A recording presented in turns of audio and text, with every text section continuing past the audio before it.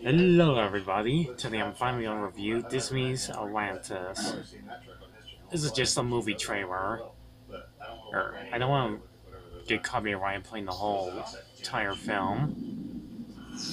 And this movie's already 22 years old. I'm finally gonna talk about it. And I'll get to talk about Treasure Planet as well. This was a pretty good movie.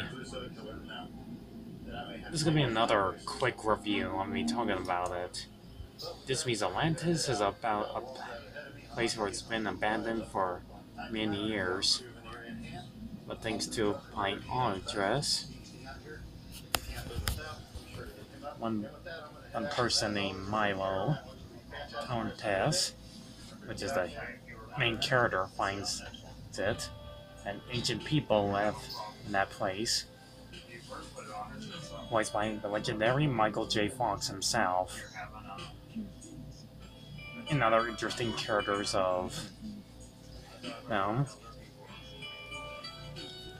And he finds Atlantis there, and once they find it, they meet a mysterious woman and a general named Luke.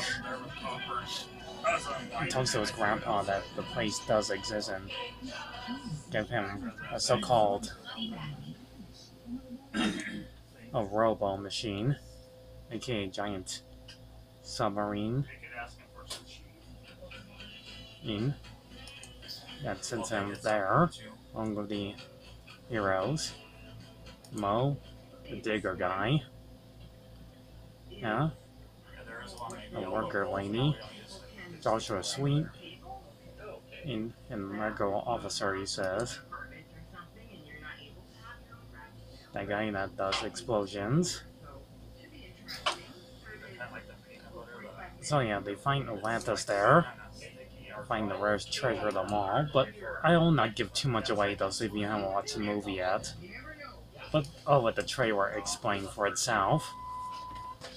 This will not be a long review.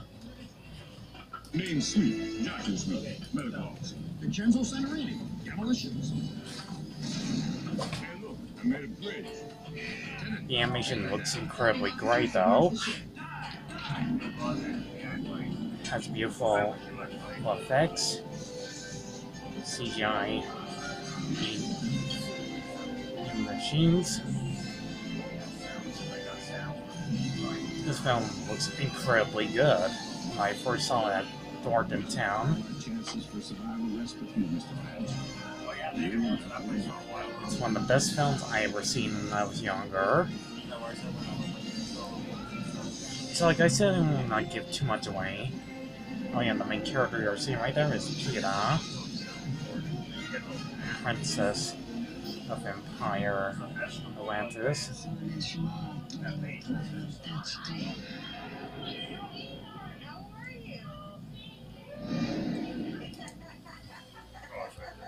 So, yeah, Disney's Atlantis is one of the greatest films out there that came out in 2001.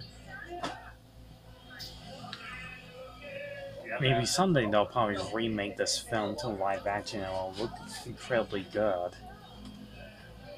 So, like I said, you might have to see the film for yourself. That's all I can explain. Beautiful backgrounds, wonderful soundtrack, interesting characters, and the rest of this film, I'll give it some credit. Looks incredibly good. Voice cast and everything else.